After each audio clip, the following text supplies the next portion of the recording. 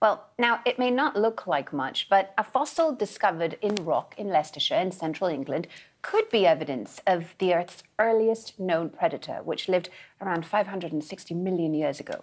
Scientists believe it's related to the modern-day jellyfish. Victoria Hicks reports from Leicestershire. 560 million years ago, Charnwood Forest sat at the bottom of a deep ocean on the sides of a series of volcanoes, and it's here where this earliest known animal predator would have lived. How significant is this find? Well, the early history of animal life is very poorly understood, and that's mostly because there are very few fossils preserved at that time.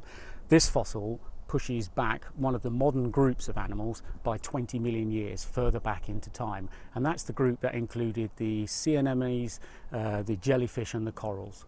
It's understood this specimen lived in shallower water than other fossils found here. It's different from anything else found around the world because it has a skeleton with densely packed tentacles. So we know that the animal had a stalk and a cup, and on top of that, or within that cup, was a polyp, very much like a sea anemone with lots of tentacles that it used to catch food. This fossil has been named Auroralumina attenboroughii after Sir David Attenborough, who used to hunt for fossils here as a child in Charnwood Forest.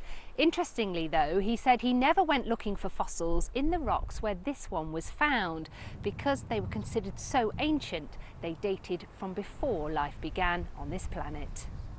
That all changed in 1957 when a schoolboy found this fern-like impression. It turned out to be one of the oldest fossilised animals, Charnia masoni, further establishing Charnwood Forest as a world-class site for paleontologists. Well, it's a key tie point in the evolution of animal life. So for the first time we're able to say at 560 million years ago there was a group of animals that looked just like modern animals, that had skeletons, that were predators and that were colonial. There were lots of them living together. That's a really, really big thing.